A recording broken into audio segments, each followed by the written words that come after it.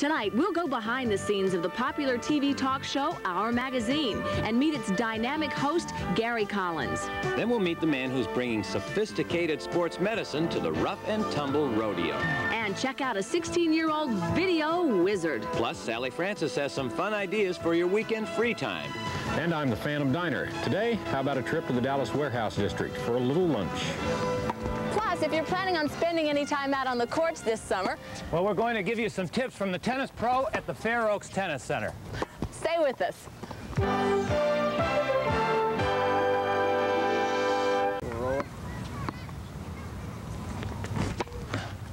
Ace. You know, when it comes to tennis, most of us are just bushers and hackers. When it comes to video games, oh, you might call us pushers and punchers. But we met a kid the other day who refers to himself as a vidiot.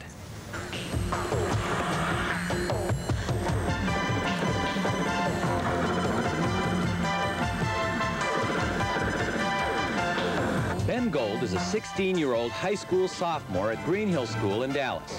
He's a nice, normal kid who happens to be very good in mathematics, plays on his high school baseball team, and plays video games. And plays video games some more, and some more. In fact, he's a champion video player who holds the world's record for the highest score on Stargate. It took him some 35 hours and 50 minutes to accumulate 40,001,150 points when he set the record in September. You gotta figure them out, or, you don't just sit there and play and play and play. You gotta use your mind and try to figure out how to beat him. What's the machine's weakness? Because every machine has a weakness. Ben has been a video game freak for the last 4 years. It all started with Pong, and then moved upwards from there. Even though he has an Atari set up in his bedroom, he's grown bored with the cartridge games that are commercially available for home use because they don't challenge him. The games that do challenge him, however, are found in video arcades, which can get expensive. It's usually like when I first begin a game, you might spend $20, $30 a week playing it. Then as you get better at it, you spend less and less until maybe you only spend a quarter a day. A quarter a day for games, maybe. But Benny has also traveled all over the country as a video game celebrity and has kept in touch with friends in the international video game community. All of this, mind you, at his own expense.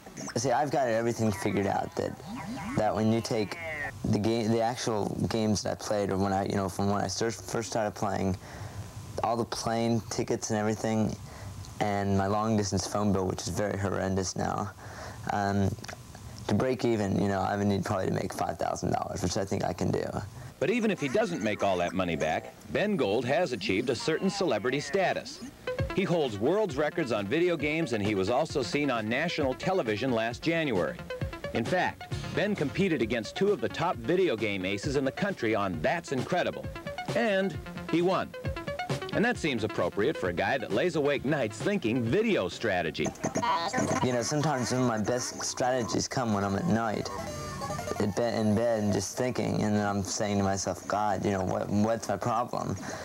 And then I'll come up with some great strategy, and I'll try it the next day, and and maybe that's the secret.